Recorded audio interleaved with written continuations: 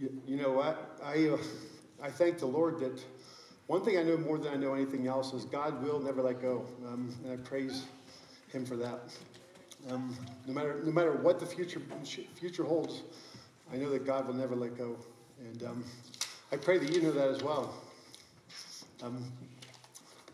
This morning we are going to be continuing our sermon series, Christ in All of Life, and we are going to be looking at the topic of Christ and suffering.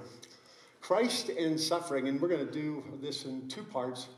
But before we get into it, let's open in a word of prayer. Father, we thank you for who you are, Lord, and what you have done for us, Lord. And Lord, I pray, Lord, that who you are will be right before us all the time. And Lord, I pray, Father, that as we continue our worship of you this morning, that looking into your word, I pray you speak to us, Lord, through your word in these few moments we have together. And Lord, I pray that I would say only the things you want me to say. And guide us by your Spirit. And Holy Spirit, we welcome you to fill us individually, fill us corporately, and illumine our hearts and apply the eternal word to our hearts. In Jesus' name, amen. As you know, we have been talking about Christ in all of life. Christ in all of life.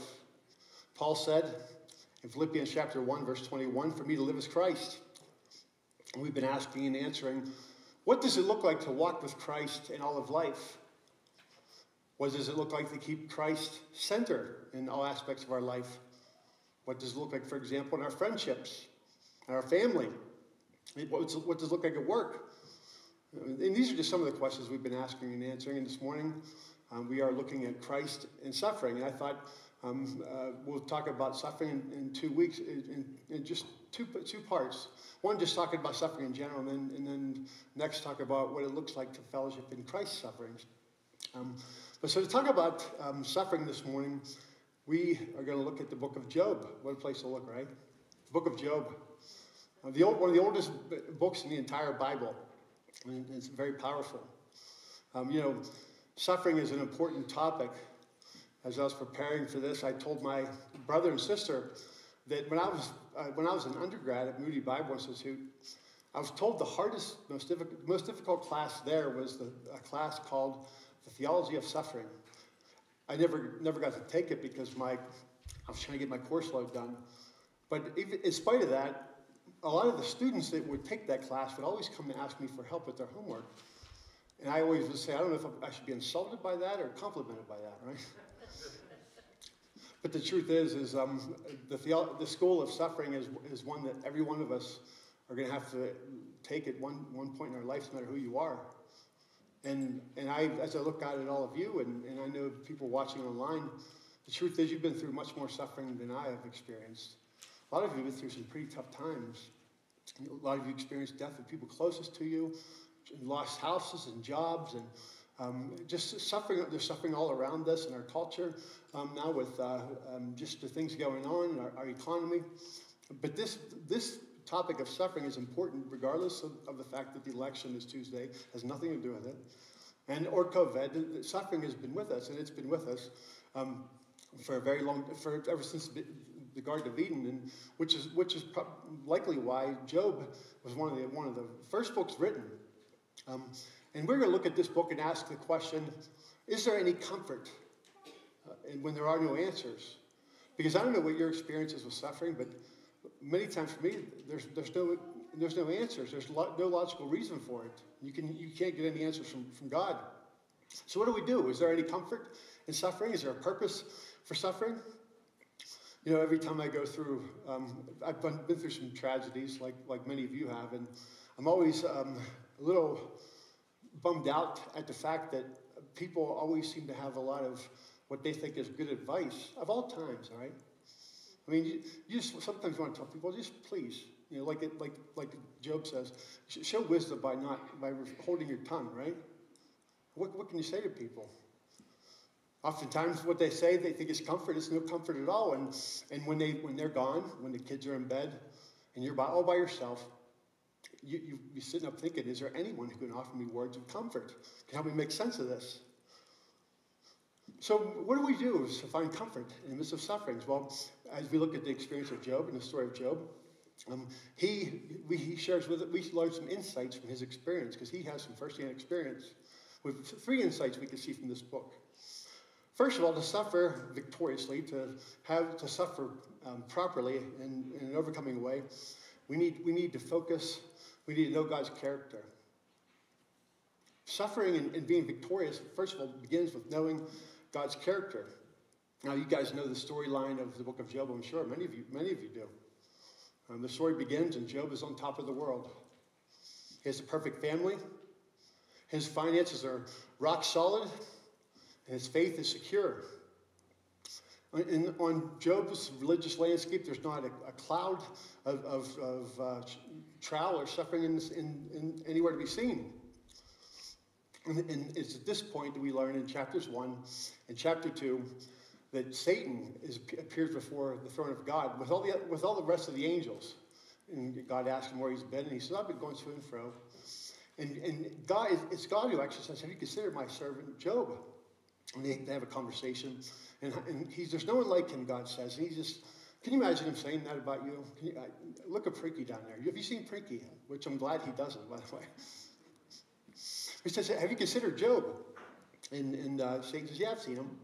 You know why he's faithful to you just like everyone else? Because you're good to him. You have to buy people's worship is basically what the devil's telling God. And so God gives him permission to, you know the story, God gives him permission to inflict trials upon Job. And Job loses all his children, everything he owns, and he's destitute. And right then, it's right then and there that he utters some of the most famous words of the Bible, where he says, hey, naked I've come into the world, and from my mother's womb, and naked I will depart. It's very impressive, right? So he passes that test, and Satan goes back to God's throne.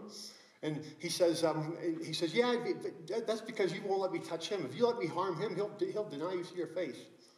So he gives Satan permission to go and inflict bodily harm on him, but he tells him the whole time, you can't take his life. You can't do anything to take his life away from him. So he inflicts boils on Job. And again, he has all these things, sores, and he's actually using pottery to try to do surgery on himself to find some comfort. And he's sitting on an ash heap, and his wife comes up to him and says, why don't you just curse God and die? You know, of all things, how about that, fellas? Your wife saying something like that, right? But again, Job responds in a very powerful way. He says, shall we accept good from God and not trouble? Job seems he's a very impressive guy. But as it turns out, Job's faith is his grandpa's faith. You know, some people have this faith that seems like it was passed down to them from their parents or from their grandparents. Job knows all the answers about God on a test, right? You can take a test about God. I mean, he says it in verse 5 of chapter 42 in the end of this book. He says, my ears have heard. So he's heard all these things. He's been taught. He's been to VBS. Job went to Sunday school. He's been to youth camp. And Job's ears have been taught, and he's heard and been taught all the wisdom of tradition. It's been drilled into him. He aced the catechisms. He won the Junior League Bible drills. He's been taught. But you know, sometimes life storms are very serious. It's one thing to hear about the storms, but it's an altogether different thing to experience storms for yourself. So here Job sits on this ash heap, trying to hang on to some meaning of the things he thinks he knows. But you know, borrowed answers will only suffice you for a short period of time. Sooner or later, in the midst of suffering, you're going to have to come up with some answers of your own. So Job's suffering is real and it's poignant. It's terrifying. And it's just at that point that in chapter 2, verse 11, Job's 3 friends come. And they coordinated their visits. They live in different places. And they travel so they can arrive at the same exact time. And when they arrive to see Job, it says this in verse 11 of chapter 2. It says, now when Job's 3 friends heard all of this evil that had come upon him, they each came from his own place. Eliphaz the Temite, Bildad the Shuhite, and Zophar the Naamite. They made an appointment together to come to show sympathy and comfort to Job. It says, and when they saw him from a distance, they didn't recognize him. And they raised their voices and wept. They tore their robes and sprinkled dust on their heads, heads toward heaven. And they sat with Job on the ground for 7 days, 7 nights, and no one spoke a word to him, for they saw that his suffering was very great. Can you imagine this? I could tell you the first thing that you should learn if you want to do a pastoral visit is try to be positive when you arrive, right? It's because you want to reassure people, try to give them assurance it's going to be okay. And I'm sure these guys had the same intention. But Job looked so bad that they saw him from a distance and they were completely undone, and they sat in silence for 7 whole days. But they would make up for that silence in much of the rest of the book. So it's right then that in chapter 3 to chapter 37, this whole big section of the book of Job, the most boring part, some of you might think, there's 3 cycles of questions. His 3 friends are asking Job questions, and he's giving answers, and evidently their questions are making Job more and more depressed. And his 3 friends that just keep going back and forth with Job. And it's important that this section is important because, getting perspective and coming to grips with what God's doing in your life, especially through suffering, takes time. And you have to ask the honest questions. So after the 7 days is over, Job is not nearly as positive and upbeat as he was prior to this. So from chapter 3 to 37, Job, in chapter 3, in fact, is one of the most more depressing chapters in the Bible other than chapters of Leviticus. But Job is experiencing this perfect storm. And chapter 30, verse 15 to 22 describes Job's storm perfectly. Job says, terrors are turned upon me. My honor is pursued as the wind, and my prosperity has passed away like a cloud. And now my soul is poured out within me. Days of affliction have taken hold of me. The night racks my bones, and the pain gnaws and takes no rest. With great force, my garments are disfigured. It binds me about like a collar from my tunic. God has cast me into the mire, and I have become like dust and ashes. I cry to you for help, and you don't answer me. I stand, and you only look at me. You have turned cruel to me. With the might of your hand, you have persecuted me. You lift me up on the wind. You make me ride on it, and you toss me about on the roar of the storm. So evidently, this is getting real for Job. You see, now these placid answers won't work anymore. These answers on a quiz. Now it's time for Job to come up with some of his own. And meanwhile, all his friends are telling Job that it's a result of his wickedness, that he's suffering. His friends, much like Job, have such a limited view of God that they don't think there could be any possible purpose in suffering other than punitive, that you did something wrong. And you must have did something really wrong, because how great your suffering is, it means that's how great your wickedness has been. So Job is they're getting to him, and Job's getting more and more depressed. And he says a bunch of things, and he says 2 things in the midst of all these 30-some chapters, 2 things. He did 2 things that were wrong. He implicated God. He said that God was an uncaring God. He said that God must not understand. God must not be really kind at all, and he must not care about people because he let these things happen. I mean, in one sense, you see that Job knows that God is sovereign. He knows that this couldn't have got passed without God's approval. Well, he accuses God of being uncaring. And not only that, Job also said that what had happened to him was evidence that even if God did care, he's not in control. That everything is in chaos. Like deists, they say that God wound up the universe and he just kind of watches it roll into chaos. So Job accuses God of 2 things. You don't care, and you're not able, and even if you do care, you're not able to do anything. And those are two charges that I think that every one of us are guilty of charging God with from time to time. Sure, sometimes we don't do it loudly. And I tell my wife all the time, I don't feel like I do this, but I know the truth is I do like everyone else. Maybe we don't say it out loud, but subtly, quietly, we under our breath, maybe we say, God, you don't really understand my sorrow. Do you really know? God, do you really care? And then as the trial gets harder, or the temperature gets hotter, we say, God, are you really in control at all? And it's interesting, if you study the Bible, God doesn't defend much, but he does stand up to defend who he is, his character, his very nature. So Job goes on in these chapters to say that he wished he had never been conceived. He goes on, he says that because he was conceived, he wishes he would have died at childbirth. And then he says, because God has granted neither of these, he wishes that God would just take his life right then and there in his present circumstances. In chapter 31, verse 35, he says, Oh, that I had one to hear me. Let the Almighty answer me. In the midst of Job's suffering, he cries out to God. And he raises a question that you and I have raised to God repeatedly. In fact, it's a question that I dread.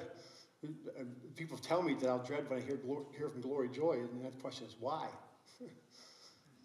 Why, God? Why? 3 times in the book of Job, he says to God, answer me, God. He demands God. He says, tell me why. I want to know why.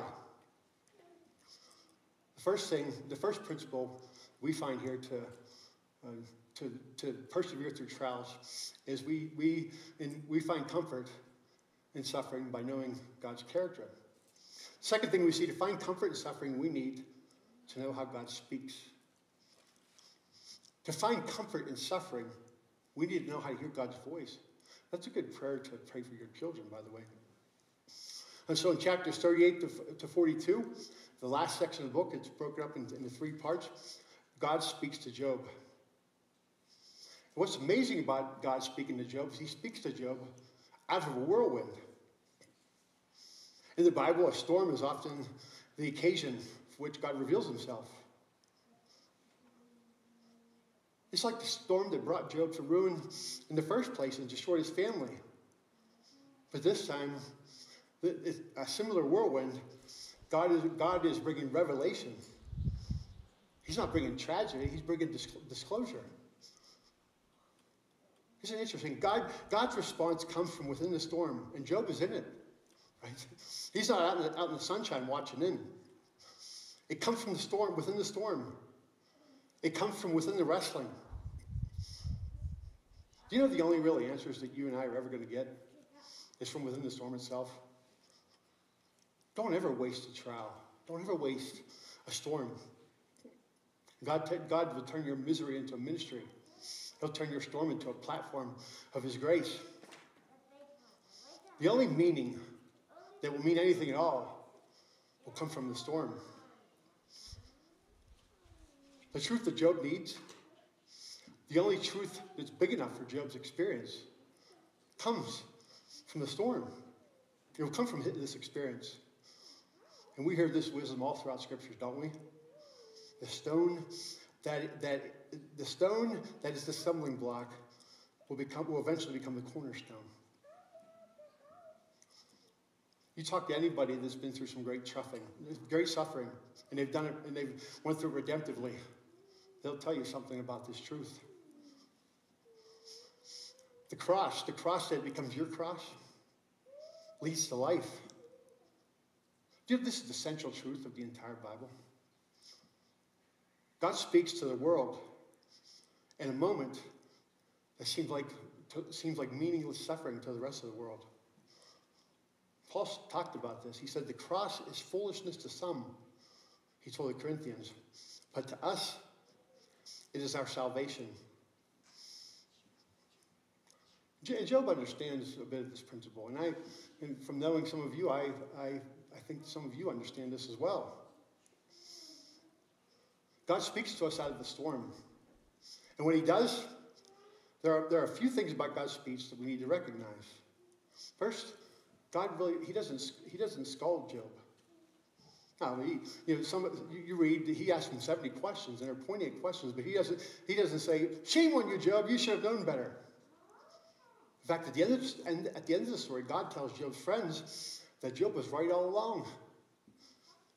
He says Job was innocent, and he says he was indeed silent. God doesn't scold Job, but there's another thing, and this is the second thing that we need to notice. God never explains anything either. Did you notice that? He never explains anything. He never answers Job's questions. Instead, God speaks like a poet, not a philosopher. He doesn't speak like a theologian. And thank goodness he doesn't speak like a preacher with 3 points that all begin with the same letter, right? God speaks as a poet. Do you know this is the longest speech of God's in the entire Bible and its poetry? I think that's significant for us to notice. It tells us something about the way that God speaks to our soul. God speaks to us through things that are beautiful. And so here, God's word come in rhyme and in image after image after image. The form is important. Do you know that Job, and some of you have learned this, Job, he won't be led back by arguments, proof texts, or points. No, when you're in a storm, you can't think your way out of that. You can't think your way out of a storm. Rationality and reason, they're not going to go very far in a storm. There's no textbooks when you're in the midst of a storm. There's no scientific explanation. In fact, when you're in a storm, it's as if, like one author put it, he says that you get to the very edge of reason itself. And if you're there long enough, you'll discover what Job discovered. The truth of what Pascal meant when he said, reason's last step is to recognize that an infinity of things lies beyond it. The only way out of a storm is through something that's deeper than logic. A deeper kind of wisdom that only art, poetry, or beauty can point to. So God doesn't answer Job's question. Now, he just gives an invitation for Job to shut his mouth and to open his eyes. Isn't that interesting? I mean, God shows Job image after image. I mean, just listen. Close your eyes and listen to the picture that God was painting for Job. He talked to Job about the morning light, the sea, the showers of rain and hail and snow, the majesty of the stars, the mystery of the constellations, the lion and the goat, the moth and the donkey, the wild ox and the horse, the soaring hawk and the soaring eagle. God goes on and on and on. And Job listens. And somewhere along the line, Job begins to see all that's around him. And through seeing what's all around him, he starts to sense what's beyond him. One commentator says, he feels it, the mysterious rhythm and rhyme of creation, the fathomlessness of nature and of the cosmos. He begins to feel it deep within inside of his own body. Job begins to sense the God who created all of this and the life of God pulsating through all of creation. God goes on and on and on, and Job begins to experience God's grandeur, God's otherness, God's love and his care, his omnipotence, his transcendence. And he begins to sense God's intimacy and his presence in all things. And this is what motivates Job to move beyond his journey. And through all of those pictures, he gives a couple of pictures to Job to point to his power and his care for creation. I mean, but he does it through poetry, through images. That's what art and beauty do. That's what art and beauty does. One author, John O'Donohue, has this great line in his book. He says, the wonderful The wonder of the beautiful, he writes, the wonder of the beautiful is its ability to surprise us with swift, sheer grace. It's like a divine breath that blows our hearts open. That's beauty. That's what beauty in all its forms, art, music, poetry, creation, that's what it does. 3 principles for persevering victoriously through suffering. First, to find comfort in suffering, we need to know God's character. Second, to find comfort in suffering, we need to know how God speaks. And third, to suffer victoriously, to find comfort in suffering, we need to respond to God's revelation of himself. To find comfort in suffering, we need to respond to God's revelation of himself. And here Job responds to God's replies. And so the poetic speech begins to open up his heart. And it's pulling on Job. It's mysterious. But you can see that it begins to change Job. I mean, he has much fewer things to say. That's, first of all, proof that something's changing in him. I've always been told, never pass up the opportunity to say nothing. Yeah. But at the end of all the speech, Job confesses, he says, my ears have heard of you, but now my eyes have seen you. See, now Job sees in a way that wasn't possible before. This Job sounds way different than the Job we read about in chapters 3 to 37. And this Job is radically different than the Job that we read about in chapters 1 and 2. Job has moved to a new level of faith, and this faith isn't borrowed. It's not inherited. It's not passed down to him. Now Job knows at a different level. It's not rational. Now, no, there's still no answers given. I mean, it's not as if Job says, oh, I get it. Sorry, I was confused. I see now. None of that. Nothing is cleared up. Nothing. Right? But now somehow Job understands. And this is how our faith journey works. Just like Job. At first I've heard about you. I've known about it for years. I learned about it in Sunday school. But now I see. And this is where the dark night was always taking Job. It's where the dark night's always taken us. Sooner or later in our lives, we will have the opportunity and the privilege of knowing who God is for ourselves. That's where we find the answer. Is there any comfort when there seem to be no answers? Because most of our life is spent living in that sphere. Of course, my answer is yes. There is comfort. And that comfort comes in the reliance on the revealed character of God. Comfort comes from the reliance on the revealed character of God. You know, God doesn't give an explanation. He gives a revelation. God has revealed himself to us truly. And he has. But he's not revealed himself completely. Let me ask you, do you regularly spend time with the Lord, wanting to get a glimpse of who he is, focusing on who he is? The Apostle Paul says we become what we behold. That sounds pretty scary to think about some of the things we behold, but that's also an opportunity. God has called us to a confident faith that's a real faith. You know, I think in our times, we tend to pervert the view of God to some kind of parental character, like he's our parent. But somehow along the line, we forget about God's transcendence. We talked about that over the summer. See, not only does God love us, he's above us. And he controls all of life circumstances. Even the devil, Erwin Lutzer says, is God's devil. No wonder worship. You know, if we reduce God, like some people do, to the sum of some argument or the sum of some finite knowledge, our worship will be sterile and it'll be dry. There's no explanations here. There's no justification here. All we have is the overwhelming of Job by the revelation of God's ways. You know, Hope was talking about her mother during worship time. And I've shared before, 3 years before her mother passed away, she was diagnosed with a rare disease called Wegener's disease.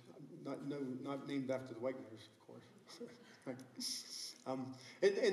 the hospital didn't know a whole lot about it. They were trying to learn more things about it. But it mimics leukemia, and she was getting treated the same as a leukemia patient, on chemo, and she was in a vegetative state. And my mother died that way. And when that happens to you, you tend to get cynical about when you see someone else in that circumstance on a ventilator. Well, Hope's mother was on that ventilator, and I was trying to prepare Hope for what I thought might happen. And she was in that state on that ventilator in a comatose state for weeks, and they couldn't understand why. One day I come home and Hope's crying and she's on the phone, And I said, who are you talking to? She says, Mom. And Hope hands me the phone, and it's like I was getting a call from the grave, It's like, she says, how you doing, kiddo? And Hope's mother was very, very kind and godly, had a very serene spirit about her. And I said, how in the world am I talking to you? And she said, oh, you never believe this. And she tells me this story. She says, you guys were in there, and I can hear you. People look down and they say, do you think she can hear us? She says, and I heard everything. And she says, including in the middle of the night, the nurses would come in on third shift, and they would say, why don't they let this lady die? She had enough, and she says, let me tell you, if you're in that state, you're scared. What's going to happen? She said, I'm scared. And she said, I would just hear them saying that all the time. She said, one night I somehow woke up, and I was able to take my vent out in the hallway, and the first person I saw was a nurse. I said, excuse me, nurse, can you pray with me? The nurse is like, what? Pray with you? She says, yeah, pray with me. The nurse says, you don't understand who you're talking to here. God doesn't want to hear from me. She says, oh, yes, he does. I need God. I need God. I just need to pray to God. So the nurse gets down on her hands and knees in the hallway and prays the Lord's Prayer with my mother-in-law. And she's telling me this story, not realizing how profound it is, and made me feel so humbled on the spot of some of the things I talk about, in that moment, she knew that all she needed was God himself, God's character. And it's interesting how I learned from that experience. But 3 years later, she did pass away. And Hope went out to help go through some of the things, and she found pictures stuffed in the sides of the chair. She couldn't breathe, and she couldn't move, and so she'd draw all these pictures of two stick figures, and she wrote on the bottom, God and me walking off into eternity. The comfort that we get is in the knowledge that everything will be all right, because everything's under control. I pray that you've come to that place. When you have that, you have everything. I pray you've come to the place in life, so no matter what befalls you, that you know how to sit and get in your quiet place and to put yourself into the loving arms of a God who loves you and a God who's in complete control. He cares. As he says as Job says in these verses, he cares for the goats. He says to Job, I care for the goats and the deer and the mountains. I care for you too. God is infinite, and man is finite. Someone once called me and just told me of a terrible circumstance of going in their life of a death. And in that moment, what in the world do you think could I say to somebody like that? Well, I said to him what I say to anybody in that circumstance. And it's captured in the gospel song. When darkness veils his lovely face, I rest on his unchanging grace. When all around my soul gives way, he then is all my hope and stay. Is there comfort when there are no answers? Well, there sure is. The comfort doesn't come from an explanation. The comfort comes from a revelation, from a knowledge of who God is. So let's pray.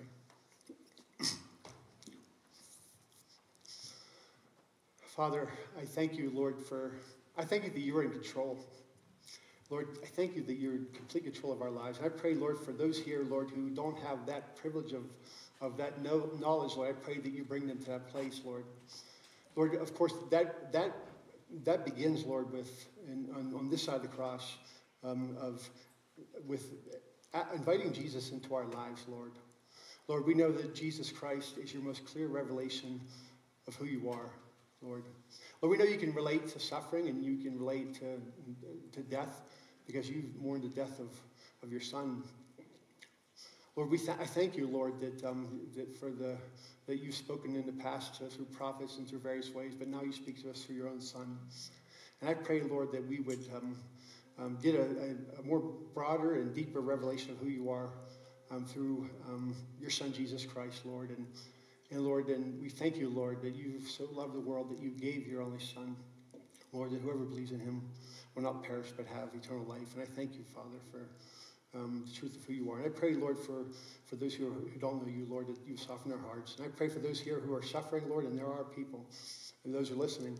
I pray, Lord, that you would help give them revelation of who you are, Lord, that they could find comfort no matter what the circumstances are. And it's in Jesus' name we pray. Amen.